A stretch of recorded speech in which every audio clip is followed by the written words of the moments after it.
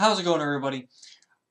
I want to give a quick thanks to everybody on the channel that has been here for a while, or if you're new, thanks for stopping by.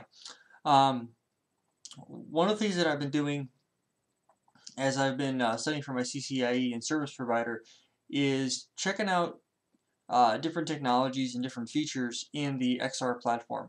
And a couple of things that I've ran across lately are it's pretty cool, actually.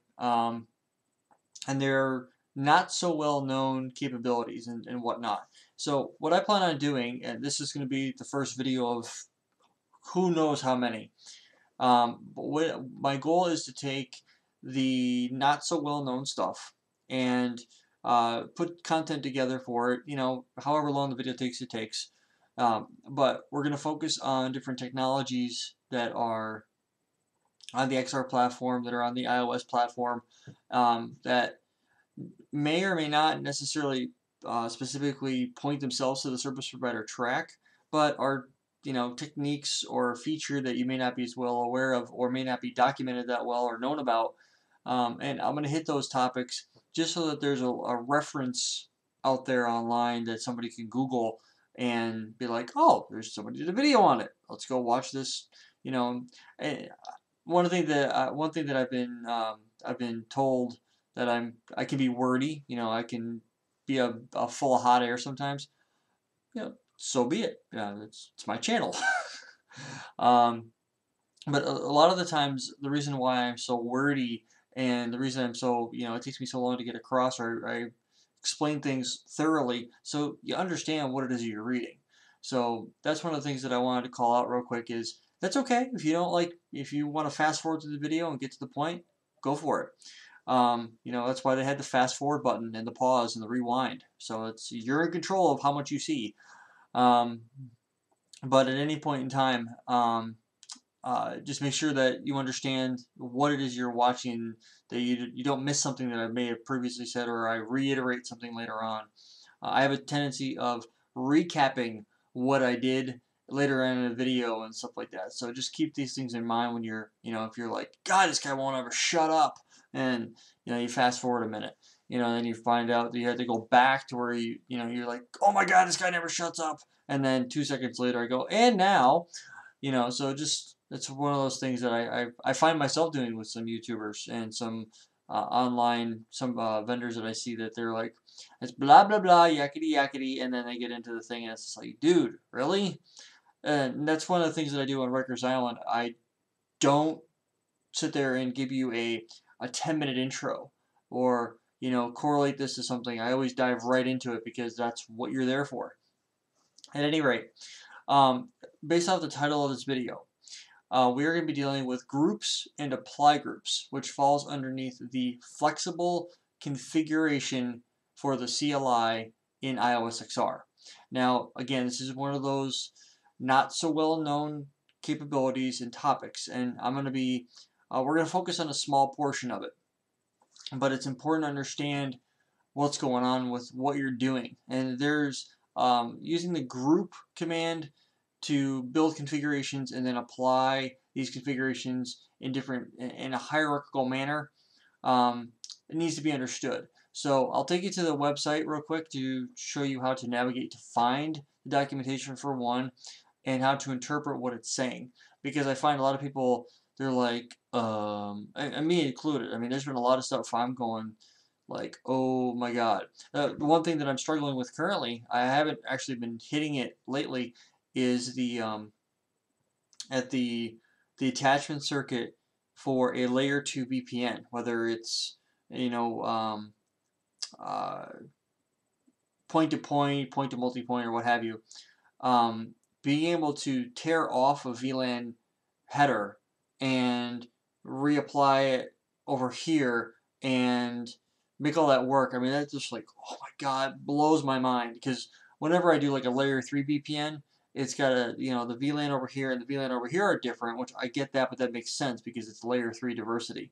It's a layer 2 stuff where these guys here are, they're talking to each other. So, it's something I'm still trying to wrap my head around. And there's some decent references online for it. and eventually it'll just come down to be where I'll just have to sit down and, you know, have Wireshark running and be doing debugs, and it'll go one night and it'll just hit me. So let's go take a look at Cisco's website real quick, and I will walk you through how to navigate to the documentation so you can find what it is you're looking for. Now, I personally am a big fan of I bookmark whenever possible. So one of the things, if you click on Cisco and you go down to service provider and you come over here to XR, I've got all of the configuration and command references already pre-bookmarked so that I can find them easily. However, I also don't like to sit and look at web pages all day long, so I also have all of these same PDFs downloaded and they're local to my machine, which is actually how I'm doing it right here. You look right here, I've actually got the configuration pulled up. So that's basically how I go about doing that. But I'm going to show you how to navigate to it so you can know where it's at. So if you click underneath, if you click on iOS and NXOS software, and then you click on iOS XR, then iOS XR software, that's going to bring you to this page. This is the landing page for the config. You're going to scroll down to configuration guides. And then you're going to look for the 6.0 code and on the ASR9K. The NCS is a little bit different, so it's the same version of code, different platform. So you're going to want to pay attention to the ASR 9000, which is right down here. So here's the ASR 9000, and then we're going to scroll down to 6.0 code, which is the version of code you're going to want to focus on when you are studying for your CCIE and service provider. One of the things that I'm going to do is I'm going to come down here to System Management. Click on System Management. That's going to bring up a new page. If you scroll down a little bit, about halfway, maybe a third of the way through, you're going to have this flexible command line interface configuration guides. Click on this guy, and this is going to be where you navigate. So this is the documentation that I've been reading. It actually gives you a lot of flexibility for a lot of different areas. So one of the things that you'll find is as you're going through here, as you're configuring stuff, you're able to configure a group and then basically compact a lot of stuff to that. So if you have to come in here and do some sort of configuration for something, regardless of what it is, let's say for instance, I was messing around with this last night, and one of the things that I did was I configured a logging group. So you configure the logging underneath here: trap notifications, console debugging, monitor debugging, buffered, you know, was it 10 million, something like that. And then you end the group, and then you apply the group with the G logging. So what you're essentially doing, you're applying this, but this is the configuration for this right here. So consider it, if you're familiar with BGP peer groups or the BGP template, a lot of time that's basically how I would associate that. It's really no different than a prefix list, and then in the condensing of configuration. So you're trying to make things a little more configuration friendly, if you will. What we're going to be focusing on here, and if you, let's see here, there's one specific thing I wanted to point out to you guys, that's why I've got the configuration pulled up, is not so much the priority inheritance, which actually is a good thing that happened to roll over, is they have different levels of hierarchy. So the lower the value, so 1 and 2, is more preferred than 6 and 7. At least that's my understanding of how this comes into play. So, so you can configure the interface. Oh, here it is, right here. So one thing that I want to point out is I use a lot of sub interfaces in my environments, especially for the iOS XR boxes and the XE boxes. And it says here sub interface. To specify a sub interface, prefix the expression with the characters \period. So basically what it's saying is if you want to apply this to a gigabit interface, that could be any formatted gigabit interface. That could be gig 0/0/0, gig 0/0/0/0, gig 1.1. If whatever the nomenclature is for your gig, this basically says all of them. So what you're basically saying here is with this \dot, you need to put the parenthesis in there, or I guess you could say call that a half a parentheses, or sorry, half of a quote. So you put your first quote in there, and then you would specify gigabit, and then dot, and then the star, and then the backslash and the dot. That's indicating sub-interfaces. And then you have your dot star quote to finish, to close the line. So it's kind of HTML tag like in the respect of how it's doing it, where you have your bracket, then you have your backslash to end the command. So it's kind of that kind of thing. Or if you're going to quote multiple pipes in iOS XR, like you want to say show run router OSPF pipe this, pipe that, you need to put those in quotation marks in order for it to take. So I'm not going to be doing layer 2 transport, but or point to point. What I'm going to be focusing on here is an IS to IS configuration. And the reason why I'm going to show you that is because we bring up our topology here.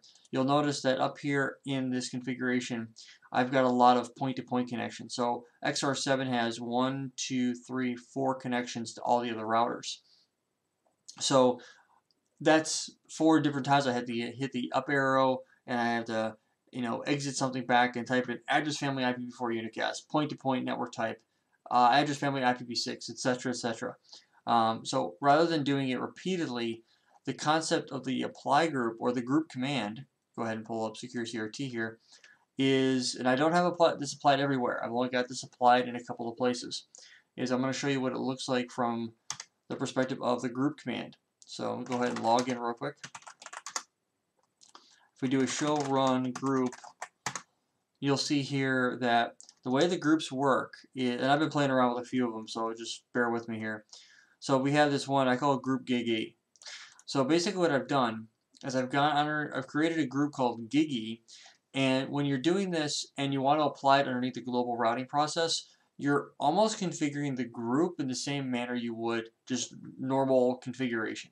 The difference between the group and the non-group configuration is you're basically setting a bunch of wildcards where user configured stuff is going to be placed. The ISIS tag number, the actual interface address, or the interface that you're going to be using, things of that nature. So what you're going to do is I create a group gigi.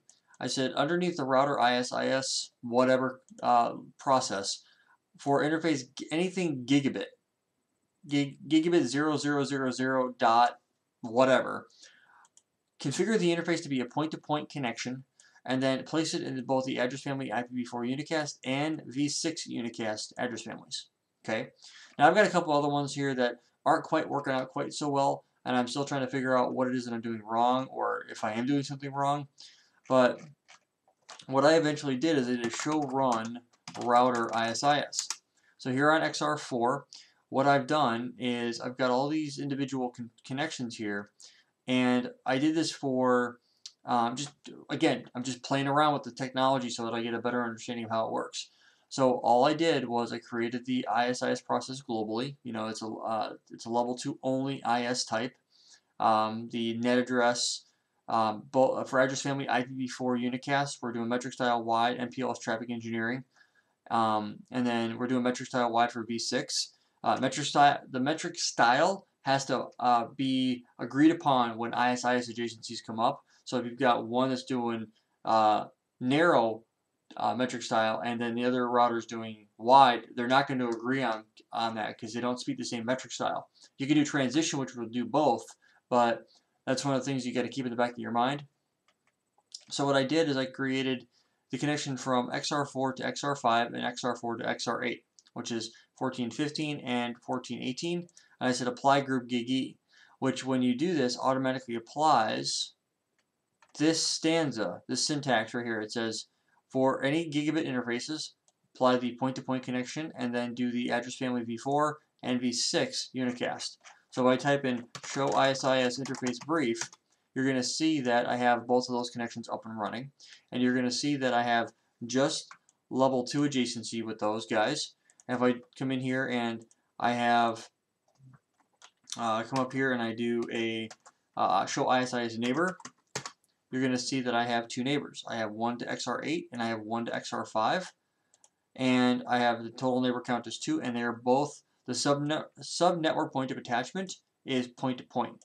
It's level 2 adjacency and all as well. So that configuration, I can repeat that. So the benefit comes into play when you're configuring the group. So instead of me having to go to, like, for instance, let's take us over to, what is that, XR1, I believe it is? Yeah, XR1. So let's take a look at XR1 real quick, just so if you haven't seen this configuration, or you're like, okay, why is that a benefit? I wouldn't show you something if I didn't think it might be worth your time. So we do a show run router OSPF. So basically the idea here is like this. So here it's a little cleaner in OSPF because the fact that you don't have to specify the address family. But if you look at it here, I have to specify each individual interface. That's actually kind of a bad example. Let's go to XR7. That's a little bit, it's ISIS. So what I'm going to do is, once I log in, is I'm going to come to show run router ISIS, and you're going to get this mountain of output. So literally all I'm doing here is I am all these individual interfaces. Here I've got I got 4 different interfaces that I would have to apply the configuration for. So that means I have to go underneath this interface and apply this address family. And then, if I've got multiple configuration commands like the authentication, I've got timer values and all kinds of additional stuff, I don't have to worry about that. I can simply apply that underneath the interface. So what I get to do is I can go back to XR4 and I can say, I'm going to steal this config. So let me actually walk you through what it looks like to do. And then I will, for XR7, I'm going to go ahead and I'm going to come back over here and global config, and I will get rid of all the individual interfaces, and I will use a apply group to get that done. So the first thing you do is configure the group. So group, and then the name, we're going to type this as Gigi. It doesn't have to be anything special, but it is case sensitive. So I recommend anytime you do anything you have to configure, use all caps to do that. And not in email, not in text messages, and surely not in chat messages, but in iOS, it's quite alright. So now what I have to do is, because this configuration is going to be centered and centric to a routing protocol, I'm going to type in router ISIS, and I have to go in here and type the apostrophe dot asterisk apostrophe. What I'm doing here is I have to come in and I'm basically saying router ISIS whatever, and then under here I get to specify the interface configuration. If you decide to do interface configuration outside of a global routing protocol, you're going interface level specific, and you're going to be doing things like MTU and things of that nature. So different output, and may or may not be applicable. So what I'm going to do now is I'm going to type in interface question mark, and I have all these different commands. Now you'll notice here the configuration is a little bit different than the output. So the thing is, when you're underneath the group, it's going to be almost like you're underneath the global routing process, but you're going to get stuff like this where it says gigabit Ethernet and it's going to say regex. It's expecting you to type some sort of regular expression in order to make this stuff work. So this is one of those things where you need to remember what it is that you're trying to type in and how you're going to get it there. So what I'm going to do is I already copied gigabit, and what you need to do is at the very beginning of the line, this is an indication right here where it's got to be apostrophe, the identifier, and an apostrophe. So what I'm going to do is I'm literally going to go back to the beginning of gigabit, apostrophe, control E, and then I've got to type in here as a little kludgy at first to get it to work. But what you end up having to do is you've got to come over and I'm going to actually just reference this command because I don't want to get it wrong. You need to specify this command output. So star dot star or period star, and then you're going to say backslash dot, which is going to indicate subinterfaces, dot star apostrophe. What you're basically saying here is it's got to be a gig. So this is your first line right here. This is like your regular expression. So you're going to say your regular expression and include any subinterfaces right here, and then trap it up. So it's got to be one. It's got to be a gigabit interface. It doesn't matter what the the follow-on line card limitations are, whether it's gig 0, gig 00, gig 000, that doesn't matter. And then you're going to specify sub-interface. So I'm literally just going to grab this line of config right here, just so I don't get it wrong. Go over to XR7 and type that in. So that's going to indicate that I want to make this a gigabit and sub-interface specific configuration. I type that. Now what I get to type in here is the address family IPv4 unicast. I get to exit out and then type in v6, because eventually we're going to be running v6. Exit out one more time, and I want to make this a point-to-point connection. So I could do point is the only one in the option, because ISIS is broadcast and point-to-point. That's all you have the ability to do. So now I've got that done. I'm going to come in here and do a show config. And that is your syntax. Not very complicated, but what it's going to allow you to do is repetitive configuration can be minimized by using the group command. Really no different than using a peer group in BGP or a template in BGP. So now I get to type in end-group. That gets me out of that command sequence. So now I get to go router ISIS1, and I get to type in do show run router ISIS1. And what I'm going to do is I'm literally going to say no interface, this guy, this guy, this guy, 1718, and 1719. Okay, so now by typing that in, I'm going to go ahead and I'm going to commit the command. Now the reason I'm going to commit now and not later is because I want to apply the group command and I want to get rid of the interfaces under XR7. So I'm going to go ahead and commit that. Now one thing that I want to point out to you real quick is we are using the point-to-point command underneath the interfaces now, which means that I will have to double check on the adjacent routers like XR8, R9, or XR9, R6, XR6 to ensure that the remote end of the connection is running the exact same network type. If they're different network types, they won't form an adjacency. So I'm going to go ahead and I'm going to commit that change. That takes just a moment to config. And then once that's done, now I get to type in here, I get to actually go back up to 617, go back to the end, hit this guy and type in apply group, and then question mark, and I get to say gigi. Now it says apply group remove, apply group append. I'm only focusing on the first option here, which is just the apply group. I might do another YouTube video where I talk about groups, another capacity, but that's basically where I want it to sit. So now I come up here and I go 1617, apply group gigi. I go 1718, apply group gigi. And then the last one here is 19, and then apply group gigi. So I'm going to do a show config, and that is your whittled down configuration. Now I get to go ahead and type in commit, and there it goes. So now if I type in do show run router ISIS, and what the error you're getting now, or you're seeing now I should say, is an inappropriate code. Basically, ISIS packet 16 is an indication that you have the wrong network type. So it's point-to-point on 17 to 18, or on 17 it's actually not, it's broadcast on 18. So I'm going to just hit the enter key here so you guys can see the output. It slims down the configuration significantly. So now what I get to do is do show run group on XR7. I'm literally going to take this command right here. I'm going to take it over to XR8, and I'm going to go ahead and log in. And I'm going to repeat the process again. Go to global config, and once you've got the group configured, I recommend deploying it everywhere you need to. So what I'm going to do now is I'm going to say do show run router ISIS1, and then once I've got that, I'm going to go ahead and okay, so it's point-to-point on some of them except for the one that I needed on.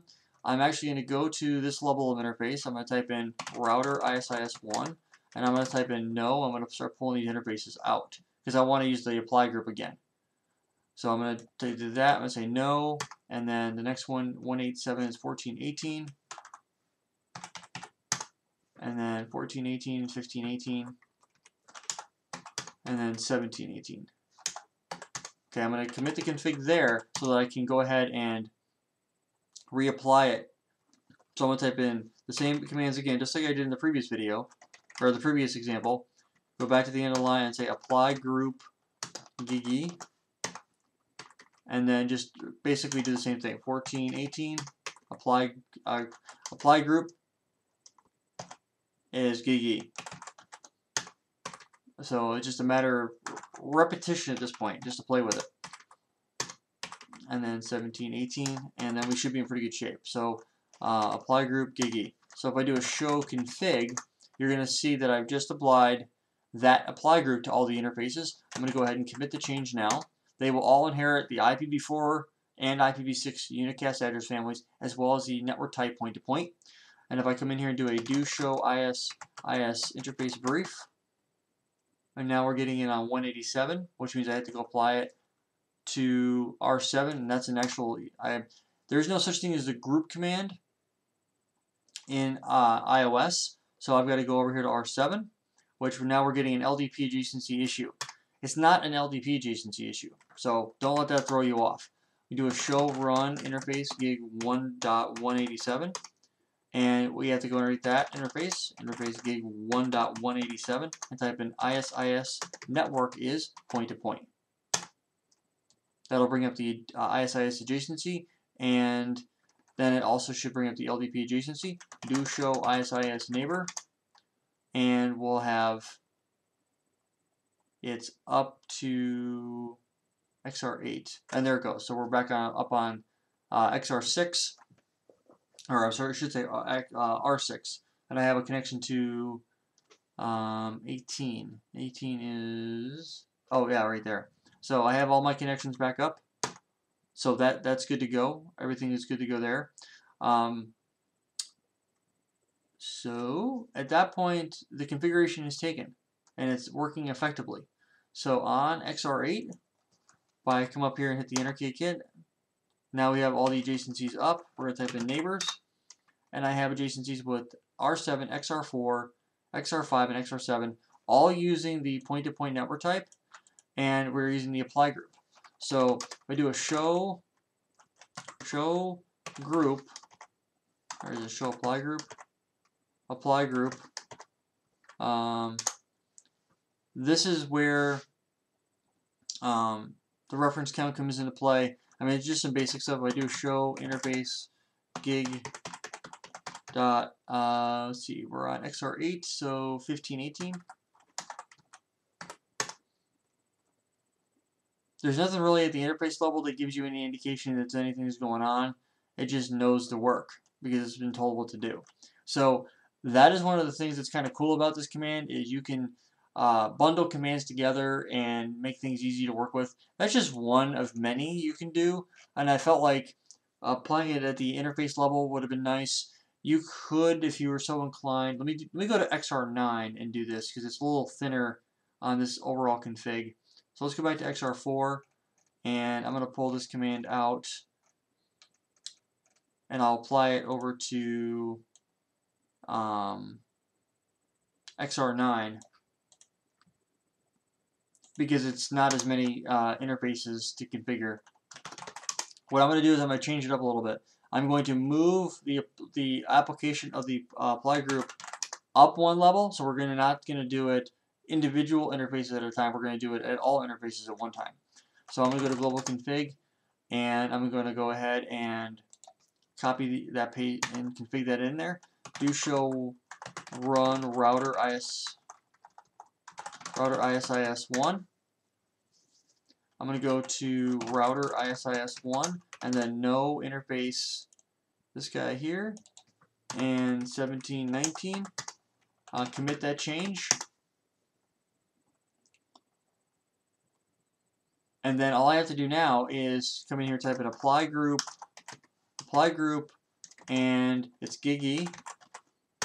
And then I have to specify interface here and here, show config,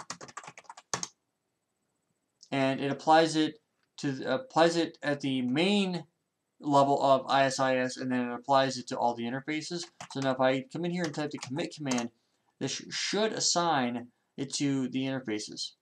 So if I come in here and do a do show ISIS interface brief, give that a second to do its pull, the interfaces are there, and there's the adjacencies. The adjacencies are up now. Show ISIS neighbor. My neighbors are up, level 2 connections. Do show run router ISIS. And notice that there, I mean, the configuration has been thinned out so much, it's like, wow, that's pretty nice. But this is what I'm talking about when it comes to thinning out your configuration. If you get comfortable with this configuration, it's one of those things that's really, really easy to work with. And this makes a lot of sense for doing a lot of repetitive configuration.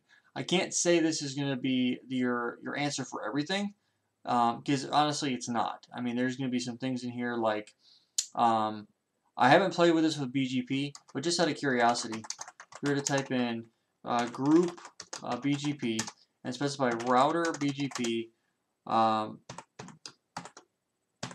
and come underneath here and type in, like, if we were to specify, I believe it is a, is it an address session group? Session group, and we'll specify, I think I have to do this again. Now I'm going into uncharted territory. I have not tested this out yet. We can specify, okay, so this must be the wrong one. This is a session, not a, so for instance here we could do like remote AS. We could say remote AS, and then specify the value. So we'll say just for kicks and giggles, I'll say 10. And then the update source will be loopback 0, and the password will be, you know, Rikers Island training. And then if I do a show config, I'm actually not going to attempt this, but that would be your configuration. So what you would basically say is for group BGP, for any router BGP, and for any session group, you would apply this, and then you'd apply this globally, and it should apply to any of your neighbors, any iBGP peers, because obviously it's update source loopback 0. And if I was to exit out of here and specify like a neighbor dash group, and specify this guy under here, I'd be able to say, you know, like, no, sorry, this is the same thing as before. I am looking for an address family group, AF group, part of the same line, yep. And then AF group, address family, IPv4, and then unicast. Underneath here, you'd specify like your route reflector client, and you'd specify your AF or your AS override. You'd specify things like your there's default originate, you know, default originate, and then stuff like that. Then you do show config on that, and then you would just come in here and so you'd have the ability to configuring this in groups and then apply this globally, and your BGP config, instead of being, you know, scroll length where you've got to scroll and scroll and scroll, excuse me, it would be, you know, router BGP, you know, apply group BGP, and then everything would just be taken care of. So I mean, it's a little more to it than that. I'm going to play around with this a bit more, but I'm just giving you some ideas as to what else you could do this with.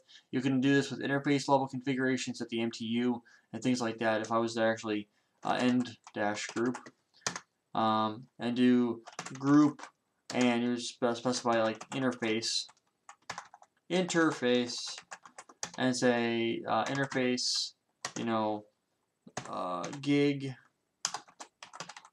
gigabit Ethernet, and let's just say star,